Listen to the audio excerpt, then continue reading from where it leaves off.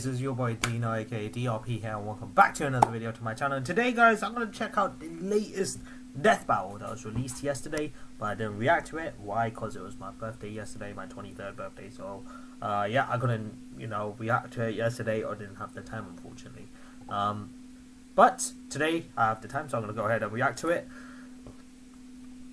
However, this is one of those battles where I'm literally going in blind when it comes to both characters, because I have no idea who both of these characters are. I do know their respective games though. So Leon Kennedy from Resident Evil versus Frank West from Dead Rising. So I do know the Resident Evil game and the Dead Rising games. I haven't played them, but I've definitely heard of them.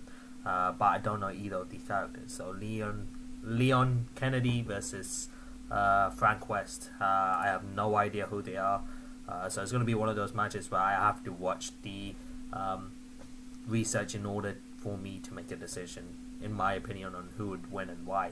So, but I do really like those kind of what the hell? Sorry about that. So yeah, but I really do like I really do like those kind of death battles, cause I get to learn about these characters that I don't know, and by the time the death battle finishes, the video finishes, I actually know something about them, which is actually pretty cool. Even though Screw Attack's research has been a bit off in the in their past videos, they're still very good at research. Most of the videos are still pretty good researches. So yeah, we'll see how it goes. So I'm not gonna waste any more time. I'm gonna go right into the video. If you guys want to go ahead, grab something to eat or drink, that's totally fine, because it's a 20 minutes video. If you want to do that, that's fine. You can pause the video. If not, that's also fine, because I'm just gonna go ahead and jump into this reaction. Yeah, in 3, 2, 1, go.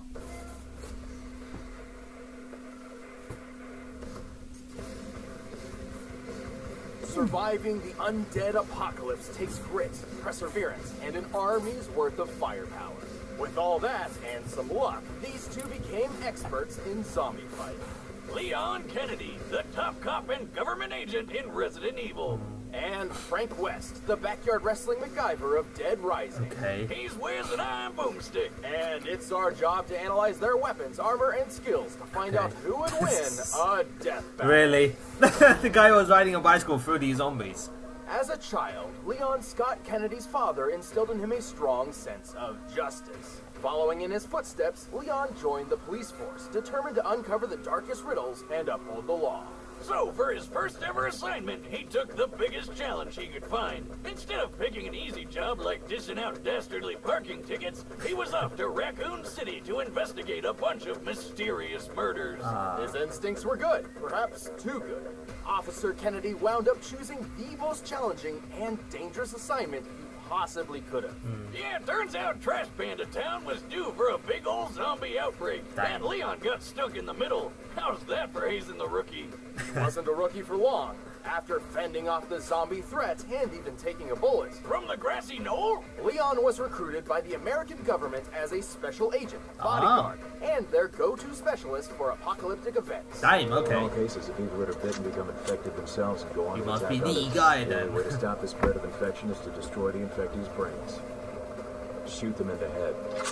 His That's training something at I the know. police academy Pretty much turned him everyone into knows a at this pretty point. tough guy. But as a special agent, he became unstoppable. Hey. All thanks to his extensive firearms training, extreme driving tests, and the study of tactical response scenarios.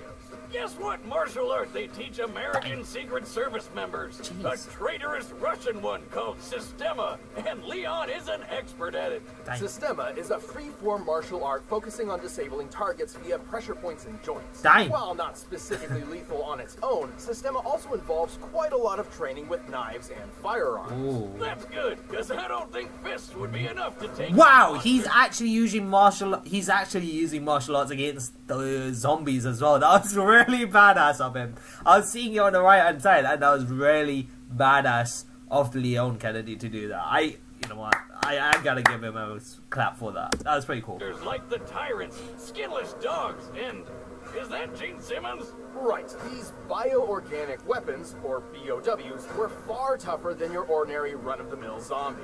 Thankfully, Leon has the weaponry to take them on. Dang. He's efficient with just about any kind of gun, but like me, he loves carrying around his favorites, including the Silver Ghost, a unique pistol specifically designed for him. He's also got a modified 50 caliber Desert Eagle Magnum, a gift from his father. Lucky bastard. All I ever got from my dad was a sore cheek. While he has no problem dual-wielding handguns, Leon is extremely proficient in dealing damage with heavier weapons, such as the M203 grenade launcher or his ludicrous rocket launcher special. This red-tipped wrecker of an RPG is far more powerful than an ordinary propelled grenade. The gun itself looks similar to a classic RPG-7 model, first used as an anti-tank weapon by the Soviet Union. Since the red grenade is so deadly, it's probably a thermobaric explosive booster, which can launch over 600 feet for a 60-foot wide explosion. That's more than enough to take down one of those bow wows. Leon has plenty of experience with hand grenades, rifles, flamethrowers, etc., but one weapon stands above them all: his knife. Oh yeah, Leon's combat knife is way more than some plain old red cutter. He's practically magic when it comes to his skill with a knife. Wow. If he gets hit, he'll be fine. Probably. I mean, he's wearing lightweight level 3 tactical body armor, which can stop bullets from a magnum and even some rifles. If he does take a hit, he's carrying some healing herbs, which he can also take a hit from, if you know what I'm saying. He's not snorting drugs, Boomstick. Healing herbs have a history of being applied as aerosol spray or ground up with Okay. Well, once Leon became the government's numero uno answer to all their zombie problems, he was stopping outbreaks all over the world. He had to pull off some awesome feats to do it. Dang. He even had to make some horrible sacrifices along the way. Wow. Like that poor Ducati.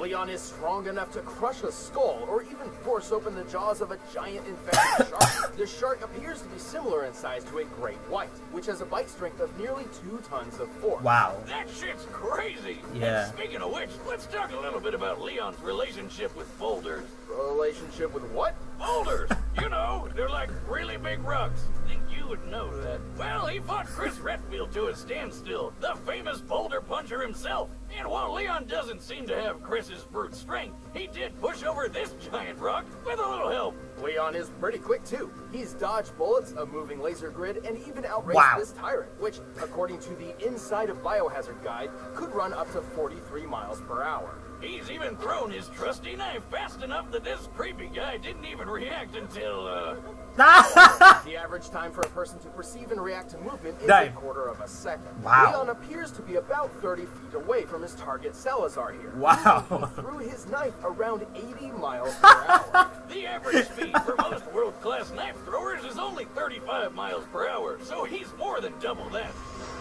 Oh my god. Leon is tough, having survived blows from various large and burly BOWs. Wow. He even matched the strength of Umbrella agent Jack Krauser. Krauser was strong enough to perform a 30-foot vertical jump. What? Generally, men can pull off a 2-foot vertical jump at most, making Krauser potentially 15 times stronger than the average man. At this point, let's just say that Leon is basically superhuman. It's like he has 0 weaknesses. Au contraire, Boomstick, Leon has his fair share of baggage. He's pretty gullible, oftentimes tricked by those wilier than himself. Go. Save yourself. Is it just me, or does everybody always ignore what I say? Like her? You think he just might be trying to get laid? Lord knows I've done a few dumb things on that quest. I don't know about his chances, though, rocking that hairdo. But after more than 15 years of nightmarish catastrophes, Leon's mental state has become more fragile and more reliant on alcohol. Ah, you and me both, pal.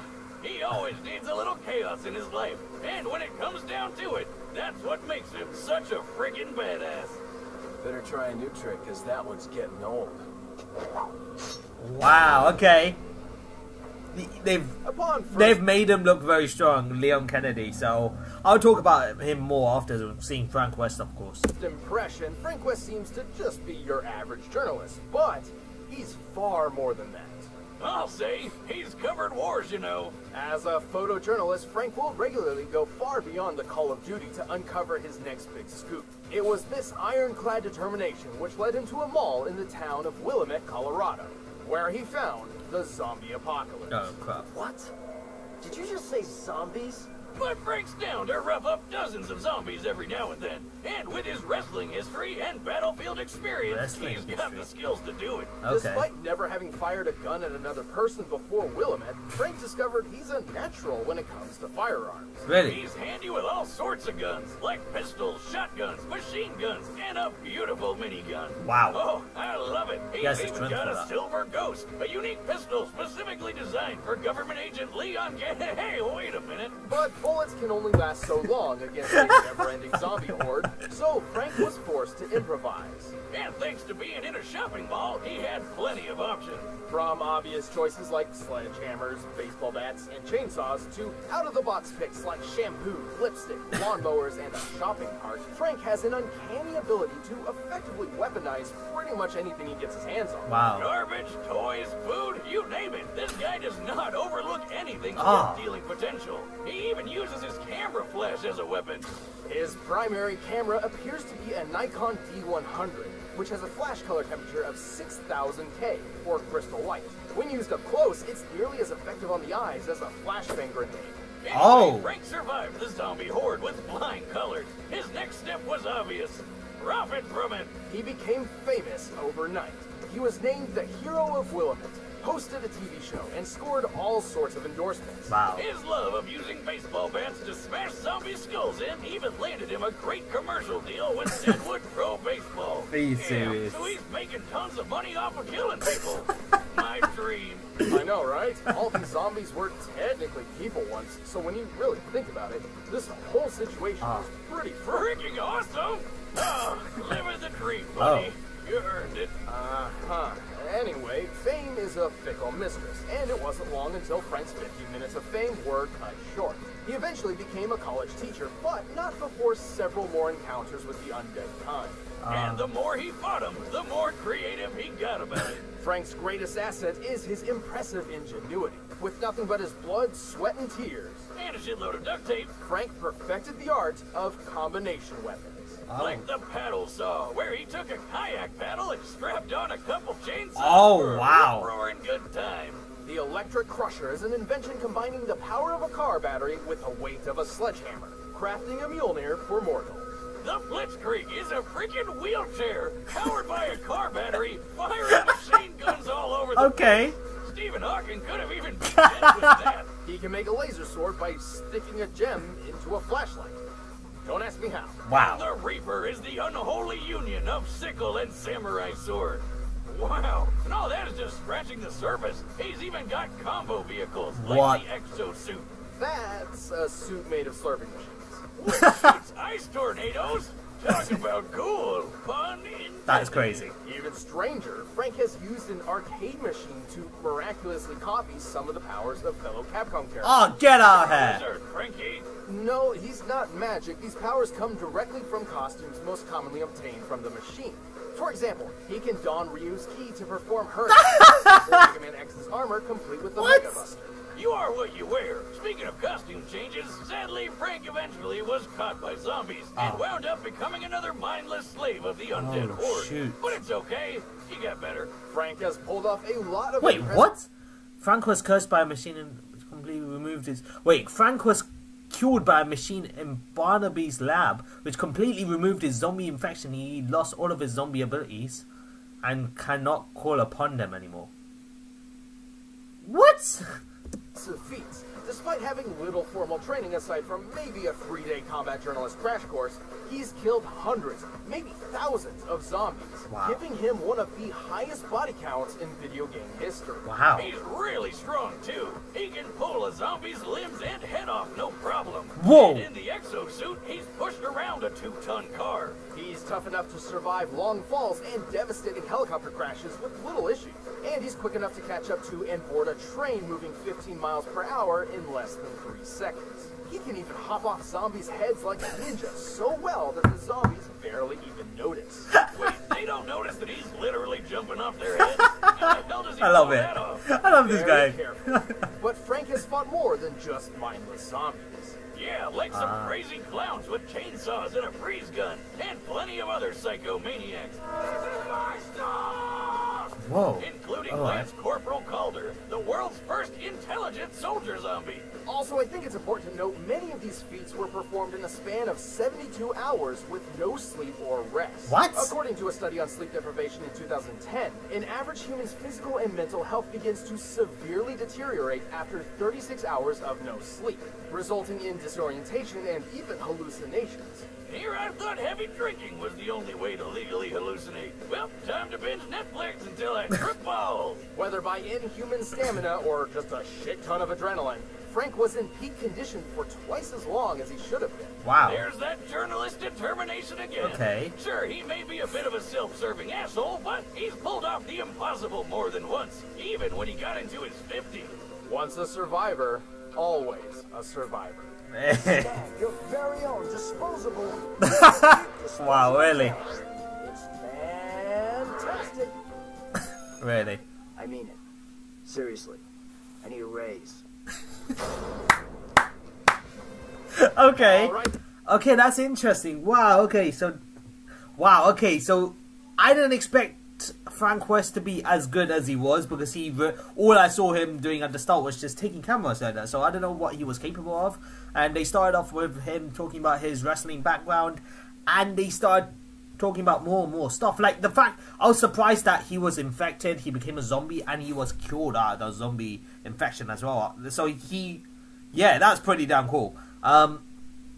So they have mentioned that Frank West is able to use any object as a weapon in his own creative way, and he has the ability to be very creative and use combination weapons. So as you saw, he created a robot that was full of slurpy machines, and that was really cool. He used like as a rowing boat, and he attached chainsaws to it, and he was just weaving that around to kill the zombies. That was very creative, in my opinion.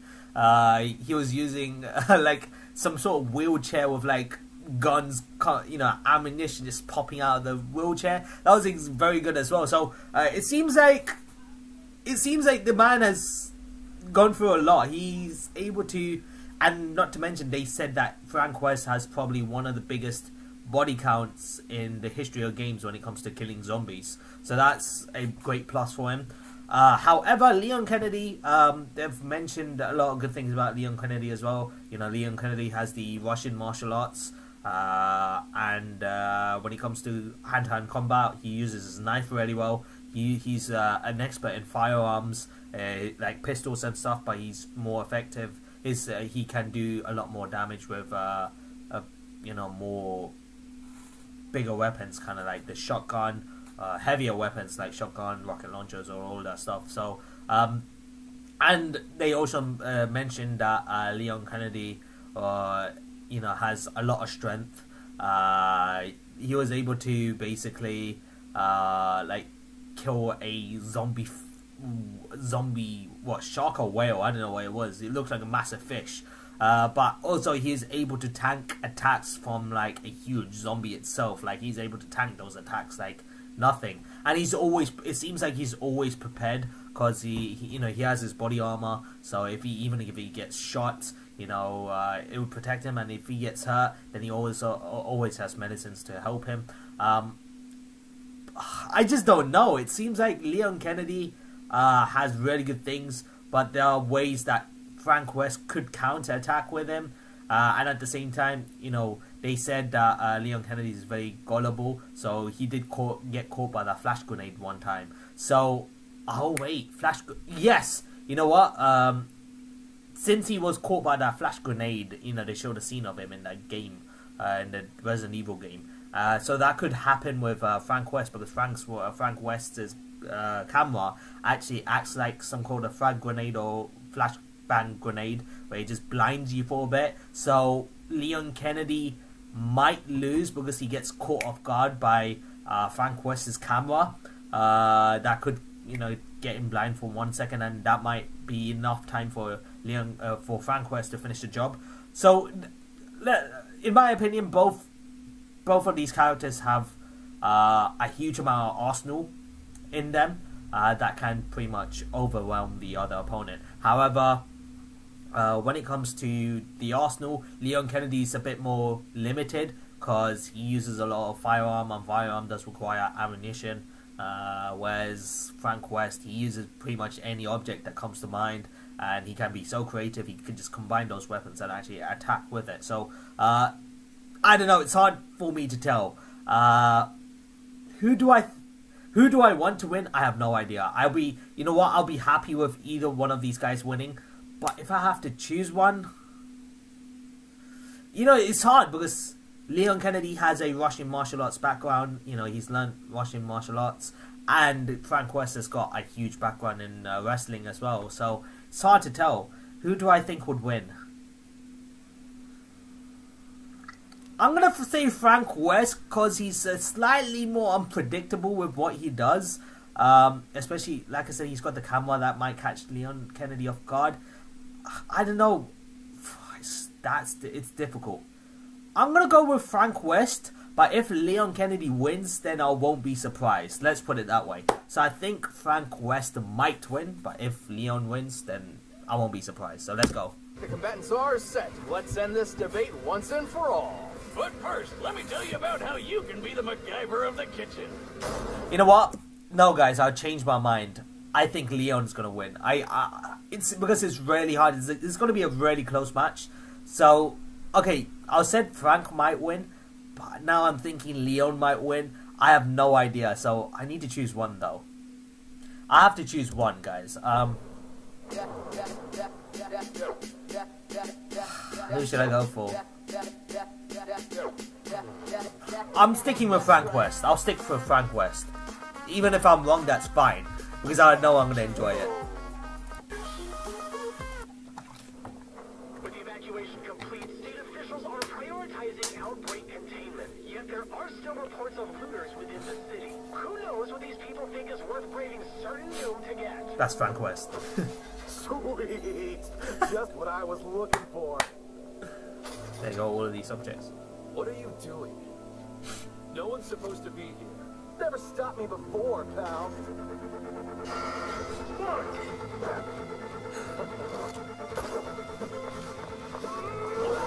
Damn. This.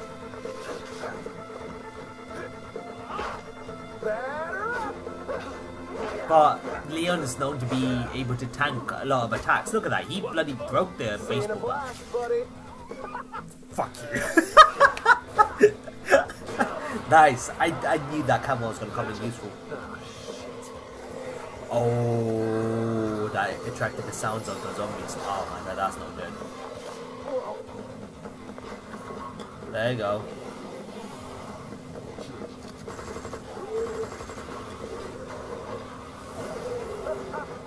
Ah, nice. The Millionaire wannabe item. Oh, nice.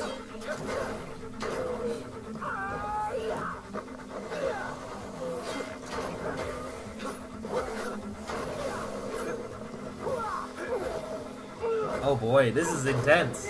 They seem really equal, actually. Keep it up, man. You can't keep up with me. Wanna bet? I've covered wars, you know. Oh, shoot. Okay. Oh.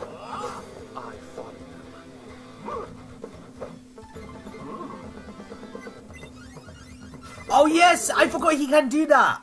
He can change into the actual costume of the character in that arcade game and actually gain the abilities like Ryu, Mega Man, all of those characters. That's so cool. Okay, yeah, I forgot about that. Yes, I'm so sorry. I forgot that was one of the main things. Frank West can do that. So that would actually give him an edge in battle. Which is why I think Frank West might win. Oh, Mega Man. That should be no problem for him. Bye. Whoa! Oh. Uh-oh. Damn. Oh. Damn, he was hurt pretty bad.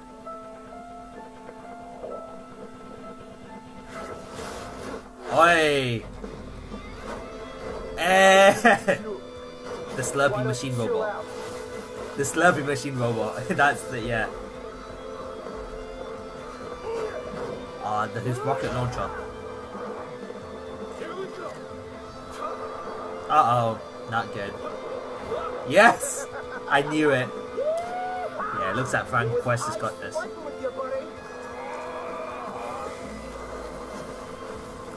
Oh. Oh my. Oh nice, okay, that's pretty cool.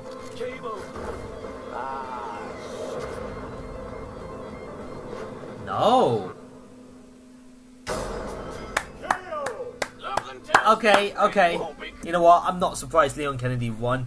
Because I had a feeling that either of them would have won in different scenarios, and it seems like Leon Kennedy was on top.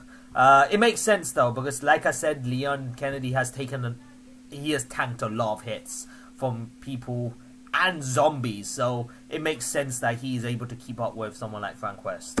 Coming back from the dead this time. Frank's cheeky strategies and endlessly creative arsenal certainly put up a good fight. Yes. But in the end, Leon just had him beat in nearly every other category. Frank was one tough cookie, but Leon's superhuman abilities were just more impressive. Yeah. Frank pushed the 2-ton car, right? Yes, which is similar to Leon holding back the shark's 2-ton biting. Yeah. But his boulder feat was much more impressive. By comparing the boulder's size to Leon, it appears to have weighed around 9 tons at minimum. While Leon did have help pushing it, even half of 9 tons is much heavier than anything Frank's lifted or pushed. Okay. Leon Makes and sense. Frank seemed equally tough, but Leon was definitely quicker. Bullet timing, laser Oh, dodging, yeah. and hell, Leon's speed and precision with his knife on its Yeah, own that's is true. more impressive than any speed feat Frank's got. Yeah, But fair in enough. the end, the most important question was whether or not Leon could cope with Frank's insane weaponry and unpredictable creativity. But Leon's seen plenty of crazy shit in his career. Lots of surprising and off-putting monsters. His years of formal training and more consistent combat record certainly lent him the experience needed to win. He's survived numerous battles with enemies powerful enough to one-shot him, and he's shown plenty of creative strategy and critical thinking mid-fight. Like when he fought Tyrant Glenn, using momentum from his own injuries and throwing a friggin' motorcycle through the air. Leon was just too fast, too strong, too experienced, and too badass. He was frankly on his game. The winner is Leon Kennedy. Okay, good work to Leon Kennedy. Like I said, if he does win, I'm not surprised because of the feats they gave him. Yeah, he does sound up very strong. He's, you know, against that huge zombie, he was able to use the momentum. He was able to tank those attacks. He was just superior and superhuman strength. So, yeah, Frank West, sorry bro. It was a great fight. I really enjoyed this fight because of Frank West's unpredictability when it comes to his weaponry and arsenal, which is why I thought that might give him an edge. But it seems like Leon Kennedy had him covered in every other category. So, okay. Thanks for watching. What's the next death battle? If you want to check out commentary for this episode, you can click the little box right over there for a first membership trial. And if you want to grab the music from this fight, go ahead and do so. It's down in the description. Oh, Doctor Strange? Who's that? Who's that? Doctor Strange versus Fate. I don't know who Fate is, but I do know Doctor Strange because I've seen all the Marvel movies. I'm a massive Marvel fan, so I do know who Doctor Strange is. I don't know who Fate is, unfortunately. That will be an interesting match indeed. That will be an interesting match actually, because I actually don't know whether, because obviously when obviously the film came out, Doctor Strange, he did possess the Time Stone. So, but then in the Avengers Infinity War, he lost the Time Stone. Because spoilers, anyone who's not watched it, please, if you guys don't want the spoilers, then click out of this video now. If you guys gonna stay here, spoilers. Yeah, Thanos ends up retrieving the Time Stone. I think, well, it was more like Doctor Strange gave the Time Stone to Thanos because, yeah, Thanos was just too OP. But yeah, and so it's gonna be interesting whether he's gonna have the Time Stone or not. If he does have the Time Stone in this death battle, then that's gonna give him a huge edge in battle, unless Fate I don't know who Fate is. I don't know whether he's from the DC universe. I'm pretty sure he might be. Fate, unless Fate has some ability that he can do, like reversing time as well, or time loops or something like that. If he does have that ability, same abilities like Doctor Strange is able to do, then yeah, it might be a problem. It might be like a very close, intense battle. So I'm looking forward to that. But like I said, I enjoyed today's death battle today. Didn't know any of these characters, but it was so fun to watch because I got to know what these characters are really like. Leon Kennedy's just superhuman. He's just too much to handle. Frank West, like I said, he was very unpredictable. His weaponry was really good because he was very creative with it.